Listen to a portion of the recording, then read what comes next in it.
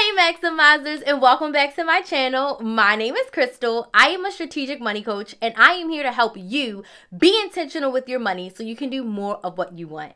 For today's video, I'm super excited because it's a collaboration with a bunch of other amazing couponers, and we are going to be sharing with you our tips for inflation. Now, for me personally, I'm going to be sharing with you 5 tips to help you save money on your groceries due to all of these rising costs, right? I'm going to share with you my money saving strategy, what me and my family do, what some of my clients do in order to help them not spend so much money when the cost of things are increasing. So let's dig right on in. My very first tip is to create a meal plan. You can have a weekly meal plan, you can have a monthly meal plan, but the point of a meal plan is for you to know exactly what you're eating: breakfast, lunch, dinner, and snacks. So you can decide for the week or for the month, this is what we're having for breakfast, this is what we're having for lunch, this is what we are having for dinner, these are the snacks for myself and or for my kids.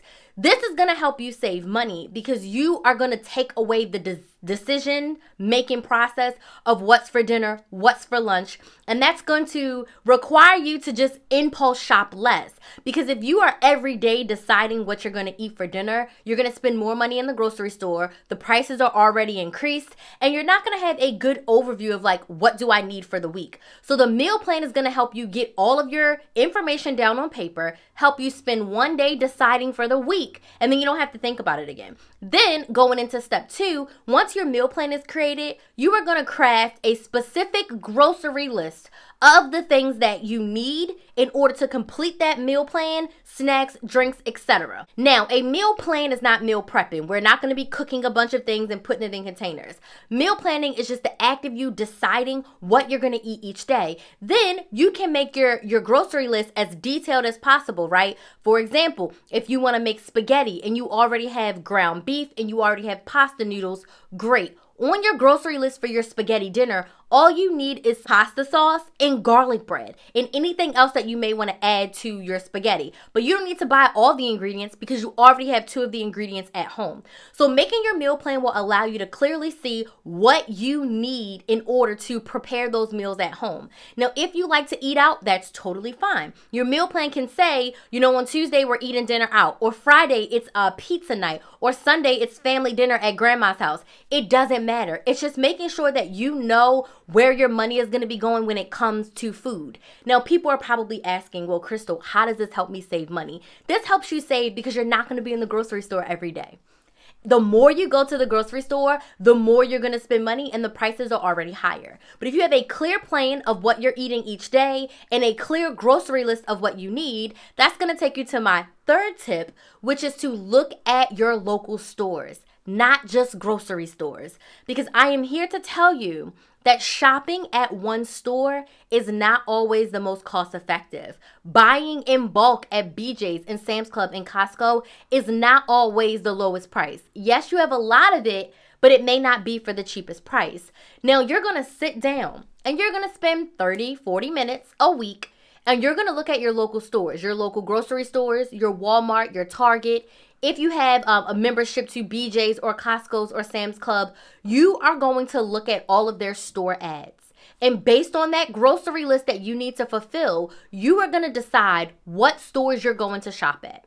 Now, I'm not telling you to drive all around town and waste gas, but for most of us, there's stores in our general shopping area. I like to choose 1, maybe 2 stores to shop at every other week, right? So for instance, we don't go to BJ's every single week. We may go to BJ's every, 6 weeks. But if it's a BJ's week, any of the things that I need on my grocery list from BJ's, I will get them, right? If it's a Publix week, whatever's BOGO this week at Publix, that's a super good deal, we are going to get. So you're going to look at those store ads and you're going to decide, where am I going to get the most for my money? Where am I going to spend the lowest amount out of pocket by going to these stores? Once you decide your stores, this is when you need to set your clear budget. This is tip number 4. Setting a budget helps you save money because it forces you to be creative and only buy what you decided that you need. So for example, If your grocery budget for the week is $100 and all you have is $100 out in cash when you decide to go to Walmart and your local grocery store, you do not have the capacity to impulse shop. You do not have the capacity to buy anything that is not on your list because you only have $100 cash. So when you set that budget, this is also helping you to save money and beat inflation, because I'm going to give you another example. Maybe you wanted to cook chicken wings for your family. Chicken wings are more expensive than chicken legs. So with your budget, you may decide, wings are great, but they're more expensive. We need to get chicken legs instead. So instead of spending $22 on a pack of chicken, we're spending $12 on a pack of chicken, and we can stretch our $100 further, right? So we're still getting chicken, it's just we're getting legs versus wings. So when you are super intentional and you've decided what you're going to eat, you've created your grocery list, you've decided what stores you're going to shop at, and then you've got your budget together, this is going to help you save a lot of money. Now, the fifth tip is where it takes it over the top. This is when you're going to use any coupons and rebates. So we're not going to buy any inserts. We're not stressing about printing coupons. We are going to use the store apps. So you remember those stores I told you to check out in your local area? You're going to download all of the store apps. You're going to set up your free accounts, and you're going to go in and you're going to clip any coupons of things that you are going to buy that's going to lower your cash out of pocket, right? If the waffles are buy one, get one free at Publix, and then there's a 50 cents digital coupon at Publix as well, we're going to clip that 50 cents digital and we're going to get our waffles for even cheaper, right? Maybe you are going to get those chicken legs at your local grocery store and they have a $1 off of any pack of chicken coupon. You're going to clip that coupon and you're going to use it. You're also going to sign up for the rebate apps, Ibotta, Shopkick, Fetch, Flues, and you're going to scroll through your rebate apps and you're going to see, is there rebates for anything that I need? So maybe Ibotta is giving us $1 back on pasta noodles or $1 back on paper towels, right? And we're going to get that specific item so that we can earn our cash back. Now, rebates allow you to recoup some of your money, but they're still a very important part here during inflation and then overall when you're shopping, period.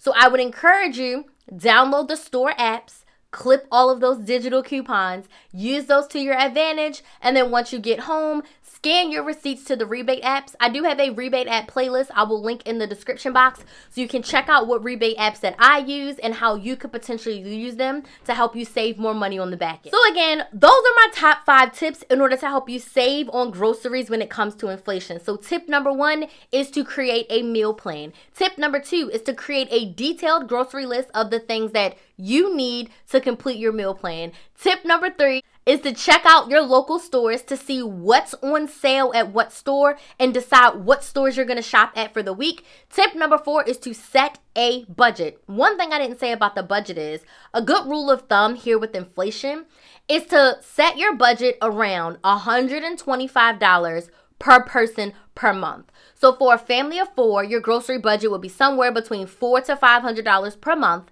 and then break that budget down per week or per shopping trip. So that would be like $125 a week for a family of 4. If you shop bi-weekly, it would be $250 every time you grocery shop. And then once you have your budget set, you are going to clip all of those coupons and use your rebate apps to help keep your out-of-pocket as low as possible. So these are my key tips for saving money on groceries and inflation. If you have any additional questions, let me know down in the comments. I would love, love, love to help you more. If you need help creating your meal plan, if you need help creating your budget, you're like, Crystal, I need help, I can definitely help you with that inside of my group coaching program, the Money Saving Academy. If you're interested in details, you can find all of them at moneysavingacademy.com. So when I thank you all so much for your love and support, I appreciate each and every one of you. Stay safe out there as you are shopping, and as always, please like, share, and subscribe. Thank you all so much for watching, and I will see you in the next video.